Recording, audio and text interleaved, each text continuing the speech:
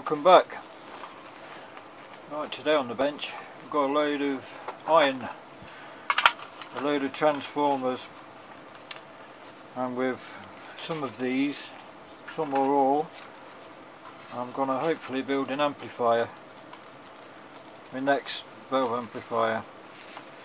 The next valve amplifier, I want it to be different. After doing a lot of tests on the 807 amplifier that I built, I'm firmly of the opinion that A2 or AB2 sounds really good. It specifications wise and testing wise, it looks terrible as far as total harmonic distortion goes, but it sounds good, so I don't really give a bugger. So it's going against most, if not all, amplifier design precepts, meaning that usually you go for as little total harmonic distortion as possible. But the thing is, if you're going to build a valve amplifier, right, it's not very efficient, and we're after that sort of valve sound, so why not try to get as much valve sound as possible? Right, the other thing that's going to be different about it, maybe, if I can get it to work, is that ages ago, before I knew a lot about anything, I bought all these the line output valves. So we've got, I think these are 6146. Move that out there. And that's another 6146, whatever you call it. And we've got 6BG6GA, they're line output valves. Got 4 of them, new old stock. Oh yeah, 6146, got a load of them. But these are the ones I plan to use if I can. Right, these are CB2799, which I think is the same as a QQB0420. The transmitting tubes made for Class C telegraphy, really, not really audio frequency valves. They've got a very low GM, 2.5 milliamps per volt, I think. But and the other thing is that it makes them a little bit tricky. Both the screen grids are tied together, but that doesn't really mean anything. Doesn't matter. Got a couple of anode caps. I recently, by accident, bought some nice ceramic holders for these. So basically, then what I would have to do is make some top caps for these. But I know a man with a lathe. That's the plan, to use a couple of those. So basically there's 2 beam testodes in there, rated at 10 watts each. So that should do 20 watts. Yeah? Right, well, here we are with the power supply. Basically basically what I've done is what I always do, which is just make a prototype, just using wood and things of that nature, just to get a temporary sort of setup. Now then, there's obviously different ways you can go to design a power supply. There's this way, you can see there's lots of calculations. You can use a piece of software called PSUD2 on Duncan Amps. Now I've just run the simulation there, and that is the results, and I don't really know what any of that means, to be honest. I'll shut up waffling, get all this banged together, and then I'll probably go and edit it, because already I've got, what, 14 bleeding minutes of me waffling on. So I'll get that together and come back. Alright, here we go. One crude power supply knocked up. So I'm going to knock it up. I'm going to start it upon the variac first. So we've got a primary here. We've got a 1 amp fuse going into a primary of our mains transformer. Secondary comes out, another 1 amp fuse into a bridge rectifier. The bridge rectifier is made up of obviously doubled up diodes. Each diode is rated at 800 volts. That gives us what, 1600 volts, more than enough. There is a formula for working that out. I will go into more details later.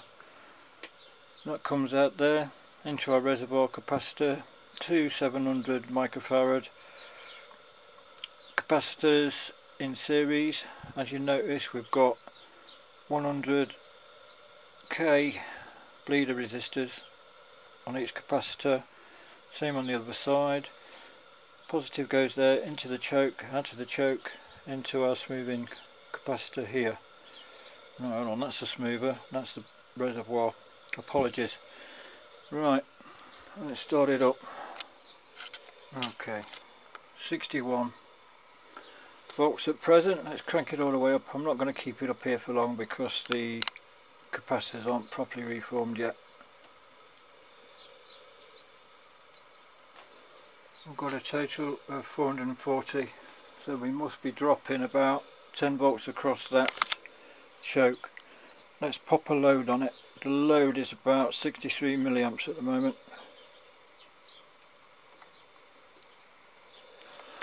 That knocks us down to 430, and this is a ripple on our second capacitor.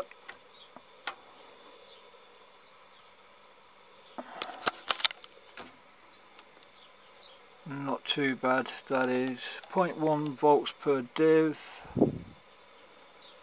and we've got less than 100 millivolts. We could be better than that. That's not brilliant. Well, here we are, next day, lunchtime. We sort of knocked together an output stage, as you can see. There's the two CV2799s or QQB03-20As. Double beam tetrode transmitting bells. And this one has danger, health and safety hazard sheet. C, danger, health and safety, voila. Yeah, what that says. Right, we have 430 volts HT. We have minus 22 volts on the grids. Something smells like it's burning, but I can't find out what. And we have 250 volts on the grid 2s. And at the moment, this isn't pulling down. I don't know, they're not working right. So if you go over to this meter here, I'm going to put it on one of the cathodes. Let's just have a look. Hang on, I won't touch that under.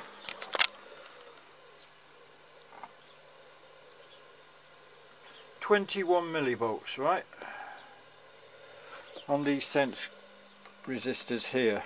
This is a 1 ohm resistor. Now then, this should be at quiescent. These valves should be pulling about 25 to 35 milliamps each. Therefore, we should be seeing double 22 easily. We should be seeing 44, right? But we're not. We've got even less on this one. Got 12 on that one. Why? I don't understand why. Alright, snowy day in January. Second time it snowed this year. So as a consequence, I'm coat on, scarf, woolly hat, looking very swish. Anywho, back to the amplifier. We're making progress. It's took me a few days to get the driver stage working. to drive these CV2799s. To be honest though, I think using these output valves with the power supply that we've got and the output transformer that we've got is a waste of bloody time. They should be more like, that's 4,300 ohms primary impedance, pardon me, it should be more like 10k or 20k, and the, what do you call it, the HT should be lower. So I think we're wasting the time, but we'll give it a go. I did drive it yesterday and got something out of it, but it was very distorted, it wasn't very good. Anyway, moving on. This is me driver stage, this is me voltage amplifier. So what we've got a CG, where is it, 6CG7 voltage amplifier. We've got a 12BH7 phase splitter driven from a constant current source there, and then we've got another 12BH7 driven from a dual constant current source here, and that means that we can put a negative, we can drive these or any output amplifier stage. We should be able to drive that into Class AB2, sorry, because what I've got, if I just take that off there, pop that onto the, oh no, where are we? No, we should be on here. Let's watch out what you're touching there, mate. Right, so now that's on our, right, let me point you here, sorry, I'm not doing very well today, it's this hat, it's driving me mad, it's really itchy. We've got minus 80, let's call that minus 20 volts on these heat sinks here, and basically because it's a constant current source, that is going straight to our cathodes, and the cathodes, when we do join it to our output stage, will go to our grids.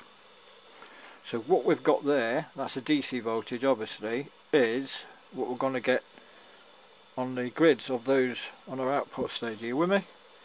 Right, now let's have a look what we have in terms of AC. We've got 4.27 there at the moment, hopefully you can see that.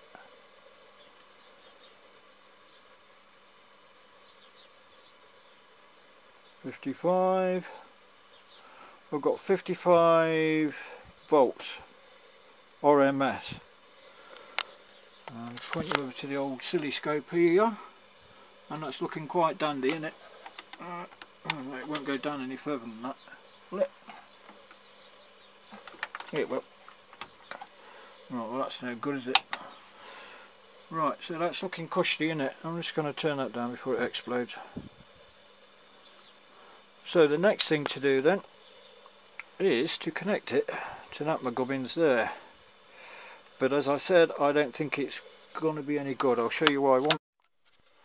Right, here's our load line for the QQV whatever 2CV27. You know what they are. Now then, when I drew this the other day, I didn't take into consideration the maximum power dissipation. See this horrible line there? That's our maximum dissipation of 10 watts per anode. So basically in parallel they should be capable of 20 watts, yeah? Now then, I'm no expert on designing amplifiers, as you probably know. I'm getting a bit stuck here, but basically what we do, as I mentioned before, for Class B we do a quarter of the primary, because that's what the valve sees in Class B.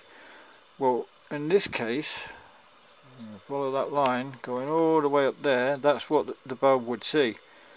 That is going way over our maximum power dissipation. And this is our Class A line, and that's going way over. So, as far as I know, you can go over a bit, but not that bloody much. But this is where it gets confusing, right? Because this is a transmitter valve, it's meant to be driven in positive grid, which is everything above this load line, these lines here, right? Well, if that's the case, and we're trying to keep within our maximum 10 watts maximum dissipation, then you'd only have this little bit here, which is no good, is it? Because as you can see, look, these grid lines are falling off, which means that our anode voltage and anode current is falling off, which is going to put a hell of a strain on our screen grid. So fuck knows what's going off there. And here is a bit more clear one, as you can see. I mean, it's just... But what we're going to do, we're going to try driving them, see what happens. If not, I've got some 6146s which I think will suit the output transformer and maybe do better than these bloody things. I think these have got to be left for another day. Anyway, let's connect this together and see how we go. That's 2.1 volts RMS and it's really horrible. So, yeah, why is it doing that? Well, it's just, I don't think the load's right.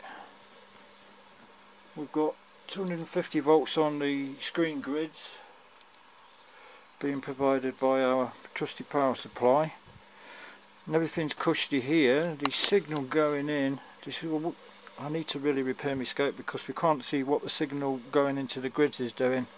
Yeah, look, that's our signal going into the grid of these valves here, so that's fine. It's just a signal coming out. I'm pretty sure that the load is wrong. I think if we was to increase our load on there, we'd get a better signal. Let's do that. I've changed the dummy load to a 20 ohm, so obviously our primary impedance is going to be raised. I can't remember by how much. I'll work it out in a minute. Blah blah blah blah.